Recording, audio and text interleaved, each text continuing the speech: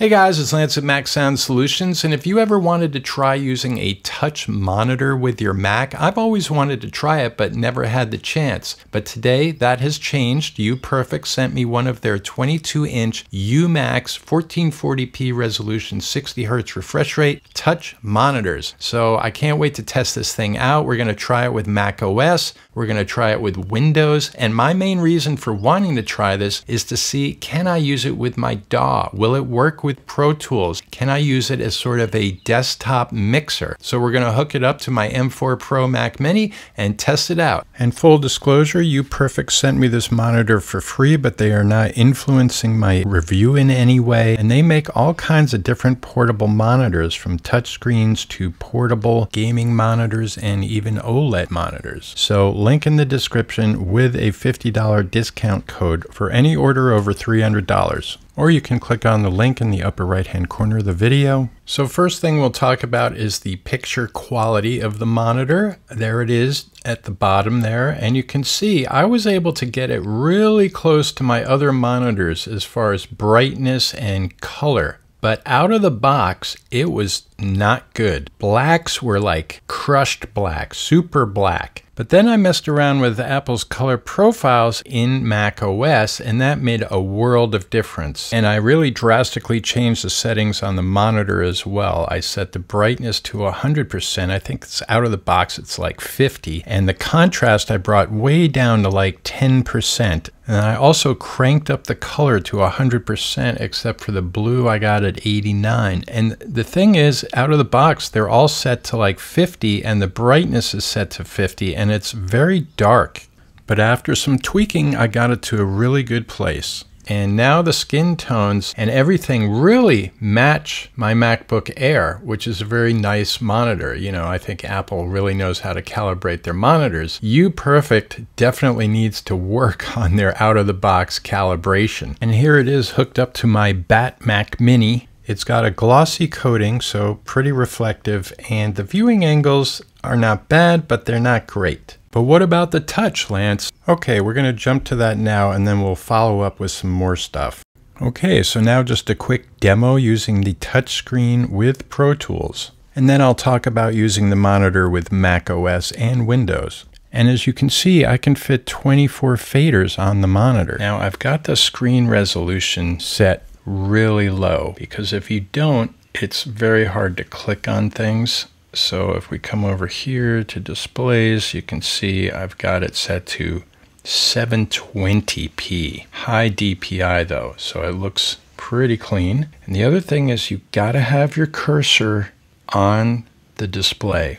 If it's on this secondary display, this just becomes like a big mouse for the secondary display, but it's not something you want to do. So anyway, we're going to go to the top of the tune, going to hit play, and I can just bring up my faders.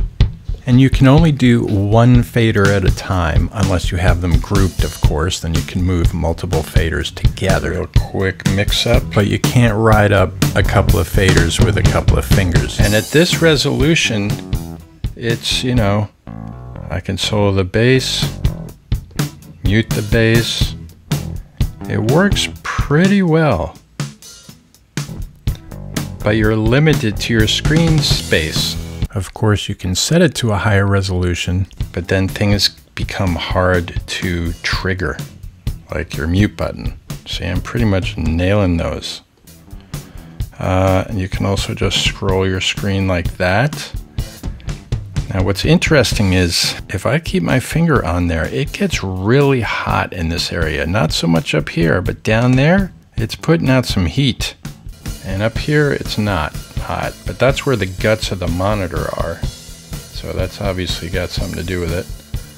Now I can come up here, I can click on an EQ. At this low resolution setting, it works pretty darn well.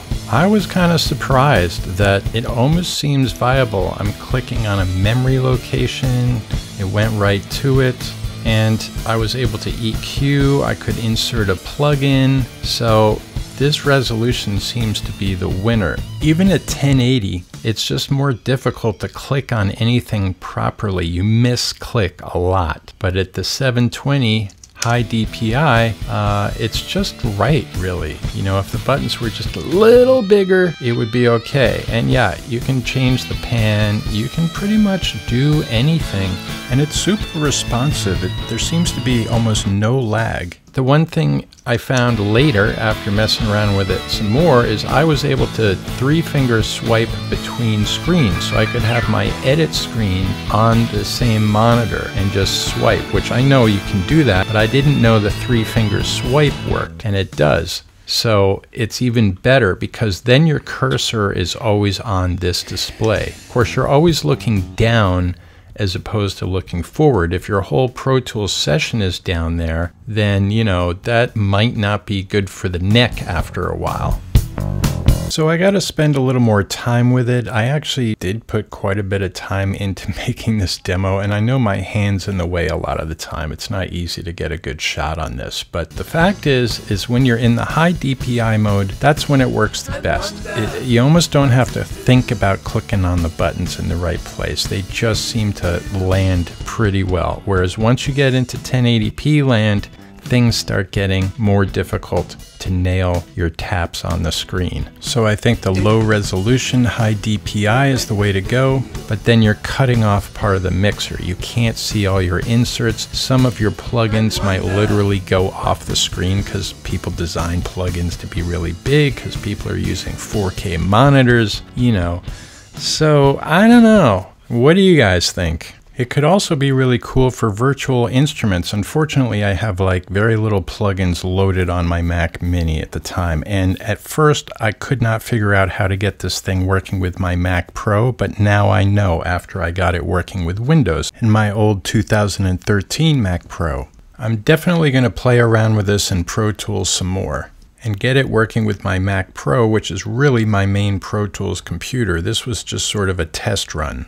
But you know, even at the low DPI, I was able to get 24 faders on the screen in narrow mix view, so that's pretty good. I'm definitely going to give it a shot with my full setup, and I'll probably make a follow-up video. The one thing I learned the hard way, because it's not in the manual, is you have to connect the monitor to your Mac and then boot it up. If your Mac is already on and you connect the monitor, you're not going to get any touch functionality. It needs a cold boot from your Mac with it already connected, and then touch and display work together all over one cable. And I'm running off my MacBook Air's battery. I'm not even plugged into the wall, and I was able to get the touch and the monitor to work together. So it is truly a portable monitor, depending if your computer provides enough power. If your computer needs more power to run the monitor, you can use the power adapter and connect it to the second USB-C port and connect your computer to the first USB-C port.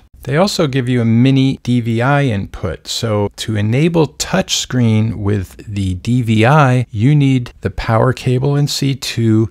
You need C1 going to your computer because that transmits the USB touch data. And you have to have the DVI of your computer plugged into the HD port if you're using DVI. So you need all three of them if you want to use the DVI port and the touchscreen. And the DVI port does support 1440p. It's not just 1080. So you can still run the monitor at full resolution with the DVI port. Uperfect says that this monitor has HDR, and it does have an HDR setting, but this is what it winds up looking like. Totally blown out. You got to turn HDR on the Mac, and you got to turn it on the monitor. Then the HDR videos will play on YouTube, but the monitor's peak brightness is under 300 nits. So HDR10 is 600 nits, and that's why the highlights get totally blown out because the monitor cannot handle them. So you don't want to use HDR on this monitor, period. It works great in vertical mode for text. The text looks super sharp, I gotta say. It looked just as good as my other 1440 monitor, maybe even better.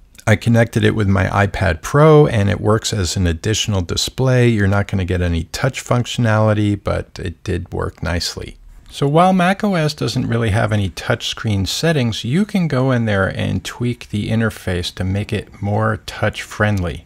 And I tried playing some of those Apple arcade games because they're basically like iPad games, right? So they're set up for touch, and I found that these games worked really well. Like this golf game worked great. You can use a single finger and do stuff like, I'm just going to show you, I'm going to take a golf shot with this, and it's just like an iPad, you know, except on a much bigger screen.